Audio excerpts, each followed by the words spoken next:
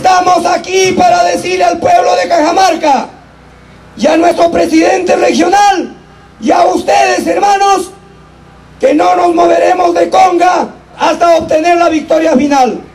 Solamente que necesitamos el apoyo de ustedes, porque la victoria está cerca, pero eso se necesita la unidad.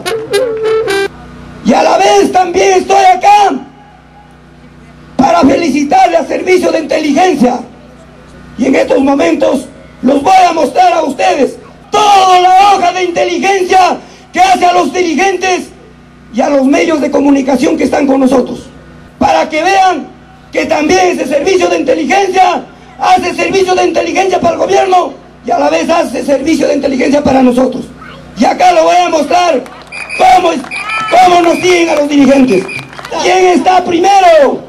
Gregorio Santos Guerrero, Jorge Rimarachín Cabrera, César Augusto Aliaga, Elcer Helera López, Sara Elizabeth Palacio Sánchez, José Heriberto Marín Agustín, Ever Abanto Celada, Jorge Vázquez Bazán, Hernán Vázquez de Saavedra, en cuanto se refiere a autoridades. Espero que estos alcaldes estén a nuestro lado, no se han echado al lado de las transnacionales. ¿Y quién más sigue? Idelso Hernández, Wilfredo Saavedra, Nilton Sánchez, Edi León Benavides, Marco Arana, Dante Sánchez, Segundo Alfredo, José Mariano Mendoza, César Aparicio Zapata, Deister Vladimiro, Humberto Boñón Chengle, Ernesto Terrones Saucedo, Andrés Avelino Caballero, Jorge Bernardo Lucy Castillo y el sacerdote Francisco Javier. Miren cómo nos siguen. Y dice reservado, siguen los más dirigentes: Frente de Defensa de los Intereses de la Provincia de Gobernador Bambamarca, Eide Benavides.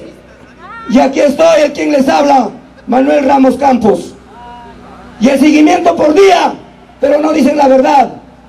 Entonces, señores, esto es lo que está pasando y lo estamos demostrando al Perú y al mundo. Integrantes de la plataforma interinstitucional de la provincia de Celendín: Nilton Sánchez, la doctora Mirta Vázquez Chuquilín, Marco Antonio, y todo un estudio completo de seguimiento.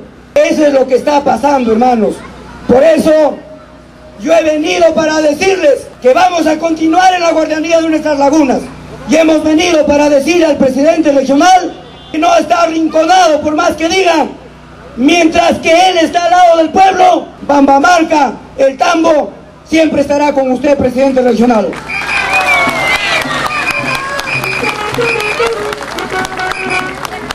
Quiero concluir mi participación diciéndoles, compañeros, y conga,